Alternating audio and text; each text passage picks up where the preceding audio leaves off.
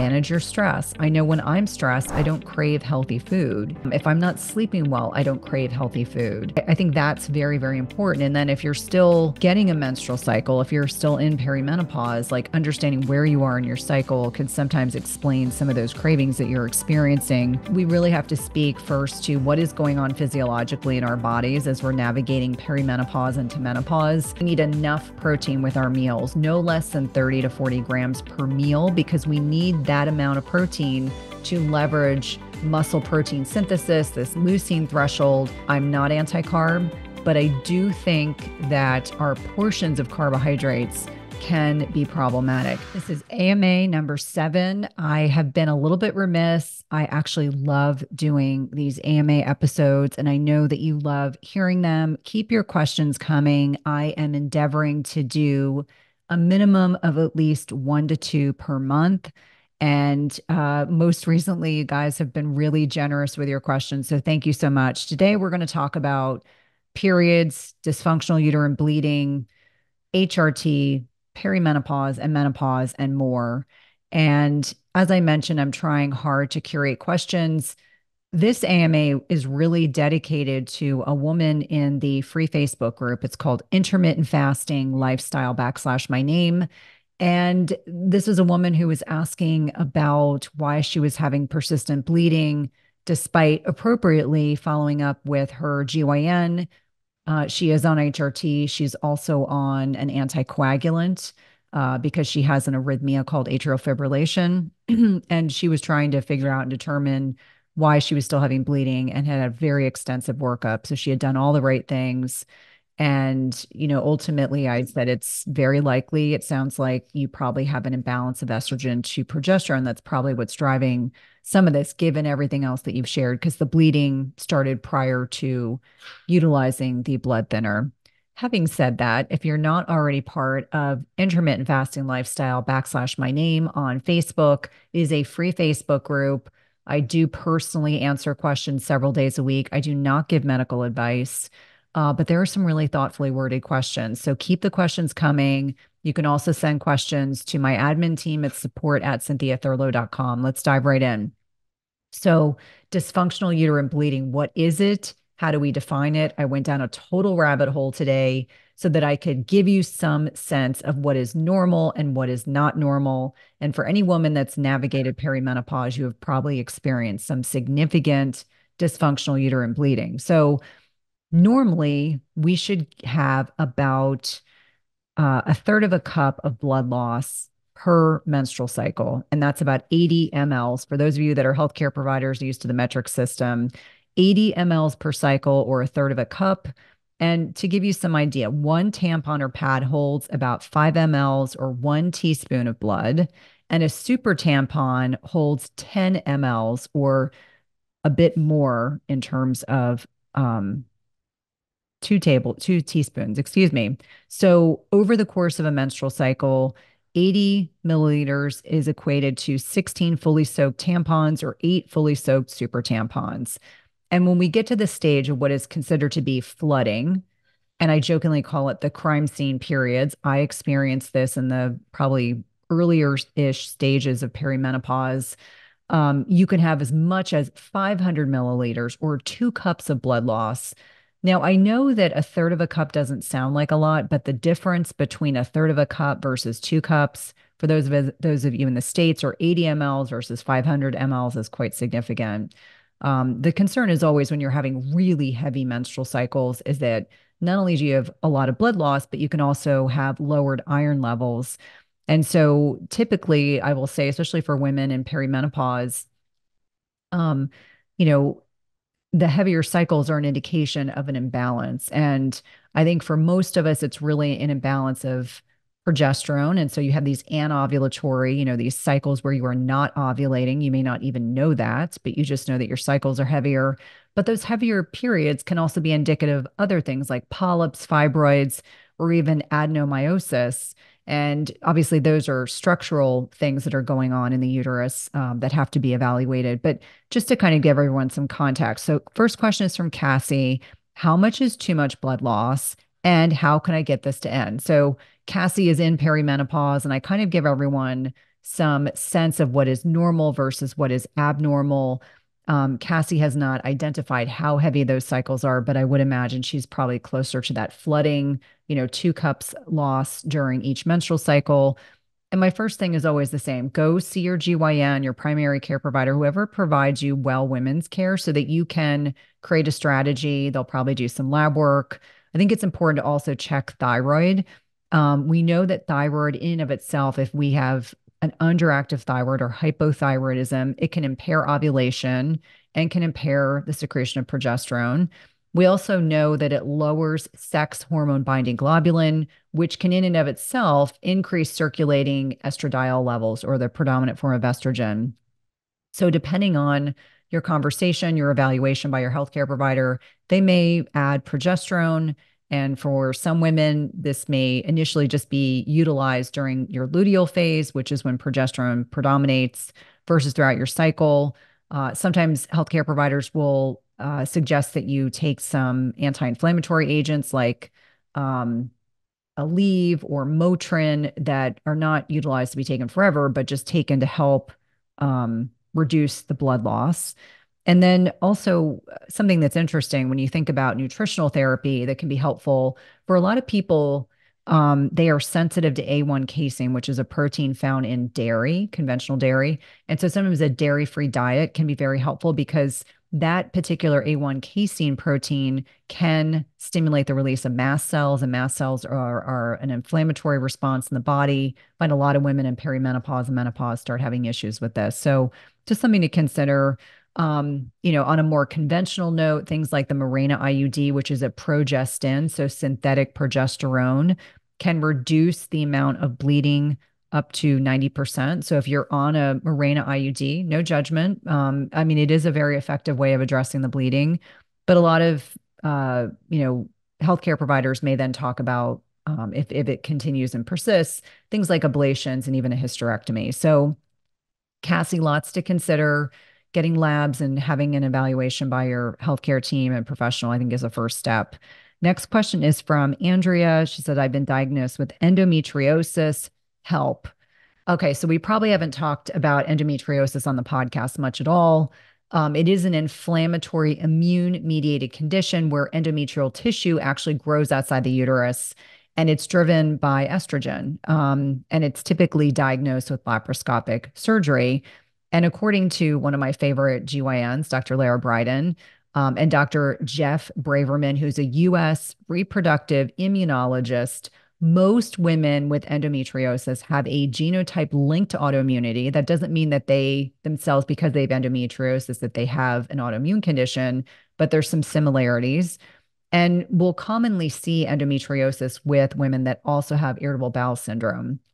And this can be related to visceral hypersensitivity. So if you're someone that has a lot of like diarrhea or a lot of constipation and you've kind of narrowed it down to specific foods, you may also have this concurrent diagnosis. It can also be linked with lipopolysaccharides, which are an endotoxin, and also leaky gut. So definitely something worth addressing if you suspect this is an issue for you. It can also be very painful, significantly painful. And I've had many girlfriends that have had endometriosis, and it can impact fertility. It can be quite significant. Again, if you want to think about, more lifestyle mediated things in conjunction with working with your GYN or your primary care provider, gluten-free, dairy-free diets have been shown to be helpful. Watching histamine-rich foods. So a lot of healthy foods are high in histamine. So I always think about kombucha. I think about, some of these charcuterie meats, some of the fermented foods, which are healthy for you. But if you are already susceptible, that can exacerbate it. And then we want to think about promoting healthy estrogen metabolism. So making sure you're getting lots of cruciferous vegetables, make sure you're pooping every day. I mean, things that are pretty basic. And then, ultimately considering potentially pelvic floor therapy, dependent on how extensive the endometriosis is. And obviously, again, this is not my area of expertise. I did a little bit of due diligence to make sure that I could speak to this from a place of helpfulness. Next question is from Maria. Why am I craving sweet and salty foods at night? I try to maintain a healthy protein-centric diet during the day, but it all ends at nighttime.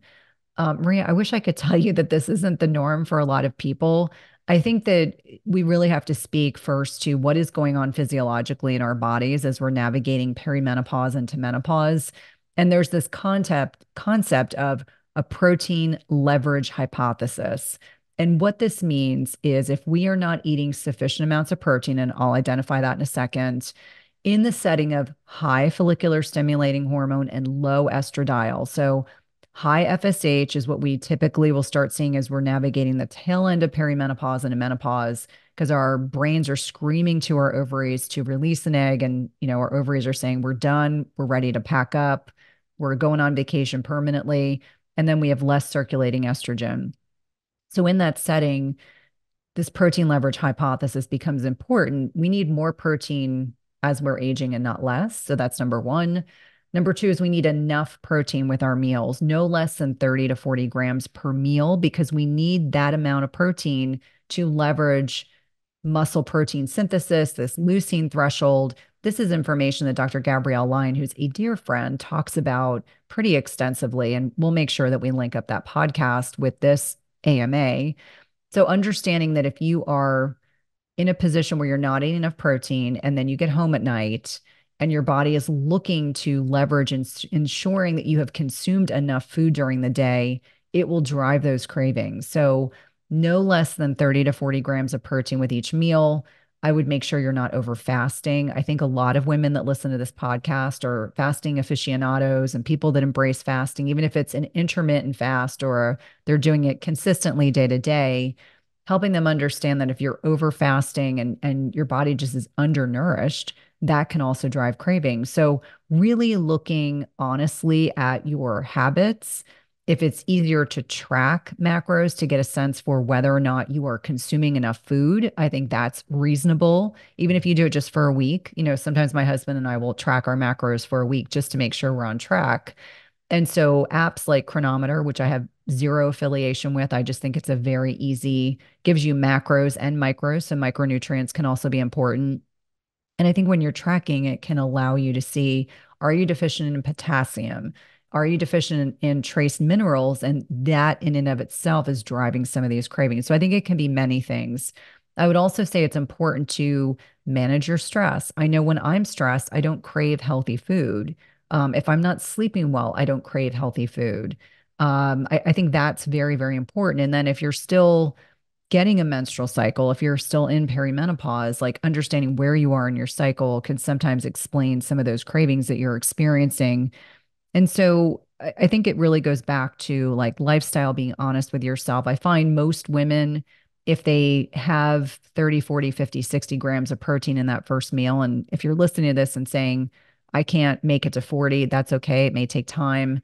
My first meal typically is 50 to 60 grams of protein, and that sets me up for the whole day. But we know we are more insulin sensitive earlier in the day. We know that that first meal is so important for setting up blood sugar regulation and starving off things like hyperphagia, which is that craving sensation many of us get if we don't eat the right food. So sitting down and having a bowl of cornflakes versus sitting down and having leftovers from dinner or having eggs and bacon and avocado, you're going to get a very different blood sugar response. You're very likely going to stay satiated much longer than that carbohydrate heavy meal. And I get a lot of questions about oatmeal, and I would say I'm not picking on oatmeal.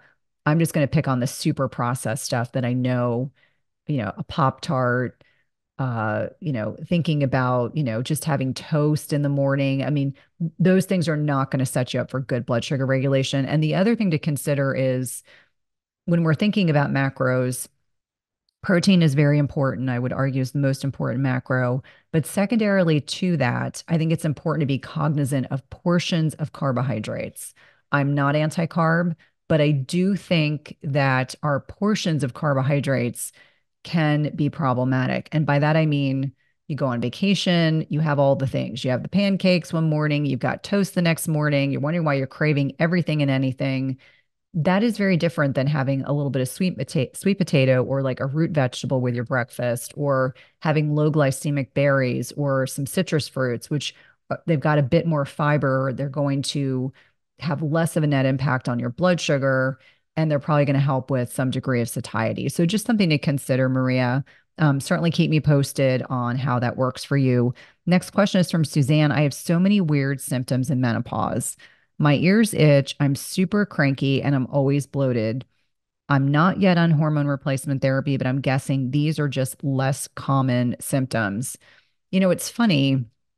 I do think both Dr. Felice Gersh and Dr. Mary Claire have talked about the loss of estrogen and how it can impact itchiness all over the body, but ear canals being one of them. I myself have experienced that. Thankfully, it appears to have kind of like leveled off now that I'm on HRT. But yes, low estrogen can drive those symptoms. Just being cranky. I mean, that could be a lot of things like what's your sleep like? What are your macros like? Are you managing your stress? I think all those things can be contributory. And then bloating, I find bloating in many ways can be digestive mediated, obviously, but might you need digestive enzymes? Maybe you need to have some stool testing. Maybe you need to eat within a compressed feeding window because I find for a lot of people, they're so used to eating all day long, just kind of like snacking and eating all day long. They're never really giving their body an opportunity to digest, break down their food properly. And so there's many things to consider, but I would say at a minimum, the itchy ears definitely can be related to low estrogen. In fact, I can't remember which GYN said this, but I think she actually told some of her patients, the sometimes a little bit of compounded estrogen or even, estrogen that you can utilize in other parts of your body. Even a little bit of that sometimes can help reduce itching. So something to consider. The crankiness, I've already mentioned what I think that's probably related to, but bloating, as long as it's not like significant bloating, if it's just after a meal, if it's persistent and bothersome, get it checked out. It probably is something that's fairly benign, but I think bloating is one of those kind of ambiguous symptoms that necessitates getting it evaluated if it's persistent. So I hope that that helps. Um, Next, I am going to talk about.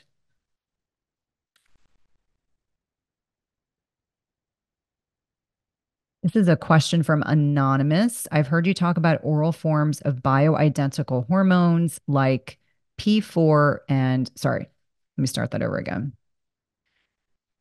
Next question is from Anonymous. I've heard you talk about oral forms of bioidentical hormones like progesterone and estradiol, but what about other routes? As I'm in perimenopause, should I use oral or another form? Well, Anonymous, I think so much of it's dependent on where are you in your perimenopause journey? What are your symptoms? How is your sleep? How are you managing your stress? I think in many situations, I think oral progesterone, even if it's used just during your luteal phase of your menstrual cycle, can be a really very effective way of helping support sleep, anxiety, depression, etc. Now, obviously, there are women that benefit from starting even estradiol therapy or an estrogen patch during perimenopause. And I've heard Dr. Peter Attia mention more than once that he actually likes to start women on HRT in perimenopause and not wait till they're in menopause, which I think is completely reasonable. So I think it's dependent on your hormones, your symptoms. I do not like oral estrogen. I do not recommend anyone take oral estrogen. It gets a very large first pass effect. It magnifies all the side effects. I think that starting with oral, compounded, or generic progesterone, obviously the generic progesterone is the least expensive option, super inexpensive, like $6 to $9. I recall when I was filling mine, very inexpensive. If that doesn't work effectively, you can move on to a compounded option, which usually has sustained and immediate release. And some people need that. And then thinking about estrogen, I think about estrogen patches, very inexpensive. It's usually E2 or estradiol, which is the predominant form of estrogen. And then sometimes providers like to use a combination of estradiol and estriol, which is E3. That can be breast protective. Sometimes you'll hear that described as biased. But I do think that there are very inexpensive options that are available that you can fill at your local pharmacy without a compounding pharmacy. And if they work well for you, awesome. Like, awesome.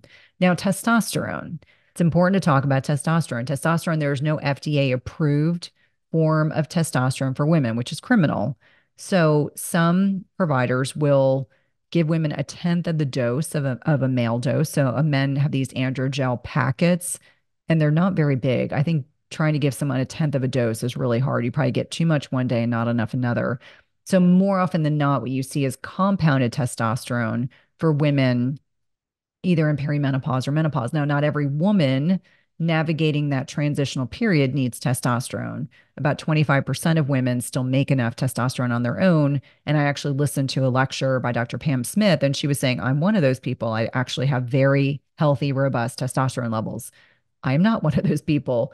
So I actually really benefit from testosterone, compounded testosterone, because for me, it's a big differentiator for, I know everyone always focuses on libido, but I think about motivation, a desire to, go to the gym, muscle building, which for me is the predominant reason why I take it, because I think it makes a big difference for me. I will never be super ripped. I'm never going to be one of those women like those kind of mesomorph bodies where they're super ripped. That's just not my body phenotype. I'm just kind of thin and lean.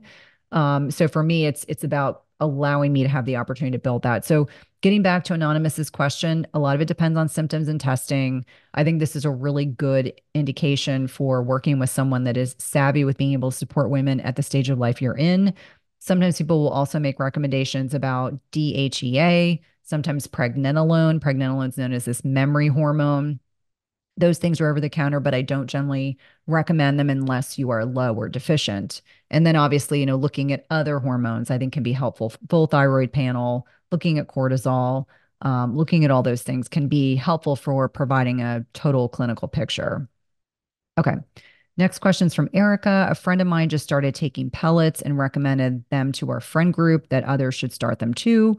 We are all in our late 30s, early 40s. I don't agree with this because I've heard mostly negative things about pellets, but wanted to hear your thoughts. Erica, it has been my experience clinically. I've never received pellet therapy, so I want to be totally upfront about that. I think there are some very well-meaning people that are using pellets and have had good results. I think they're pretty conservative. But what I've also seen is a lot of anti-aging clinics and, pill mills is usually what some of us will call them, where they're everyone's getting pellets and, people feel really good initially and then it's just not consistent. And there are probably listeners to this podcast that have had great experiences. And if you are one of them, that is great. I typically see the people who've had a negative pellet experience. And in talking to colleagues of mine, many of whom have been guests on the podcast, we almost always have conversations around this topic. I think judiciously in the hands of a very competent, capable, conscientious provider, I'm sure there is some efficacy for pellets. But again, I usually see the people who felt great when they first got pellets and then they feel terrible. I've had women come to me in programs that have said, I know my testosterone's low. I have no energy. And then we look at testing and their testosterone is actually in a very healthy range. And that's not the issue for why they're tired. So I think on a lot of different levels, we have to think about like why in a younger woman. So if you're not menopausal, if your testosterone is low, is it because you're insulin resistant? Is it because of estrogen mimicking chemicals? Is it because of chronic stress?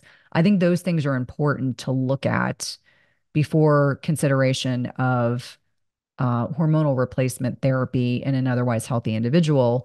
And then I think if it's something you're not comfortable with, Erica, I think it's not the right decision for you. And there's so many other options.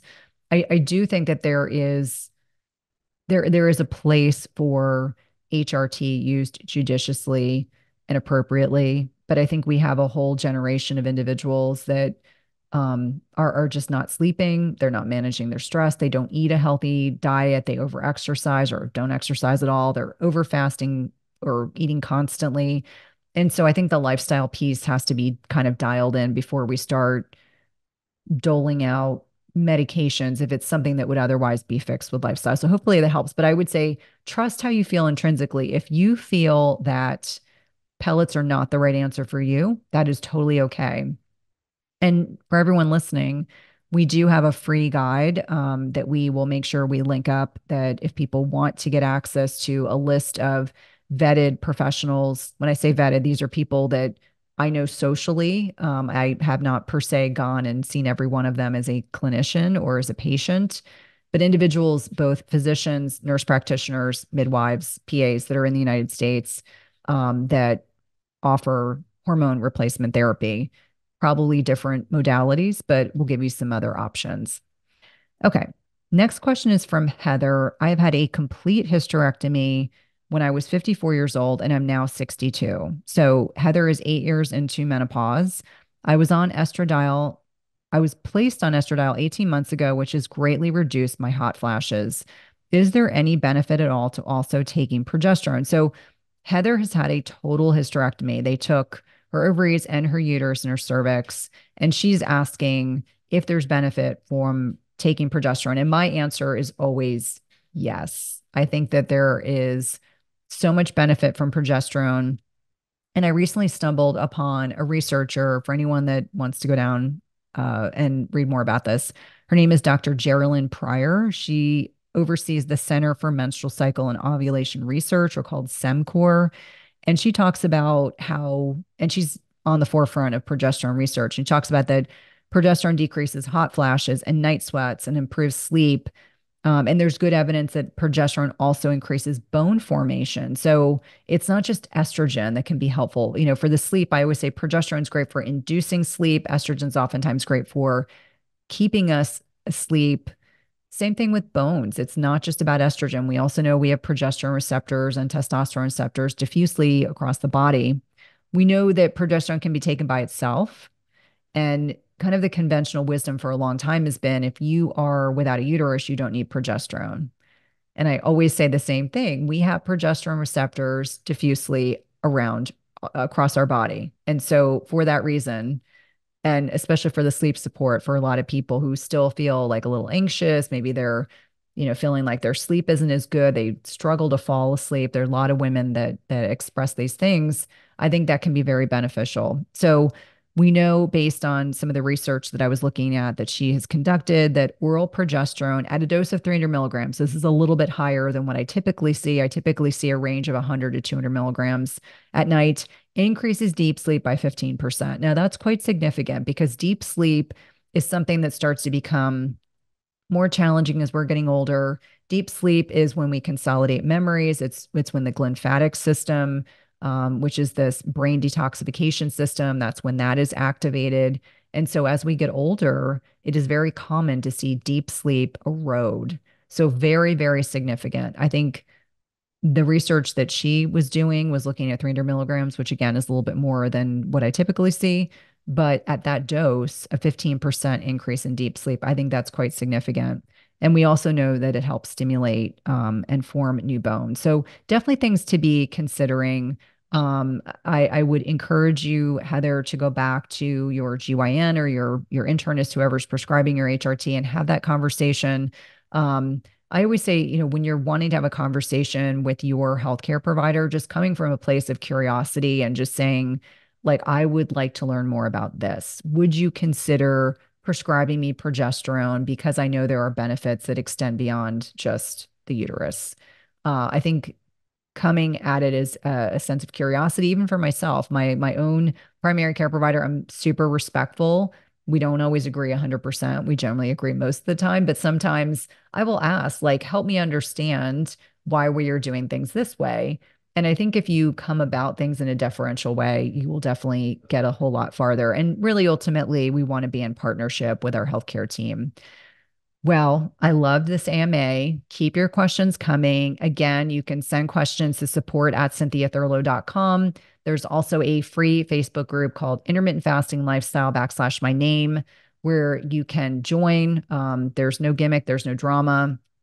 It's a really great group of men and women that are actually in there. And I do personally answer the questions. I am very involved in that group because it allows me to get a sense for what people are curious about. Thank you. Hey, if you like this video, you guys are going to love this video, and I'll see you there. If you look at type 2 diabetes, which is one of the big problems, you see that it sort of lags the obesity epidemic. So as that gets worse, then diabetes gets worse, but it doesn't sort of turn around right away.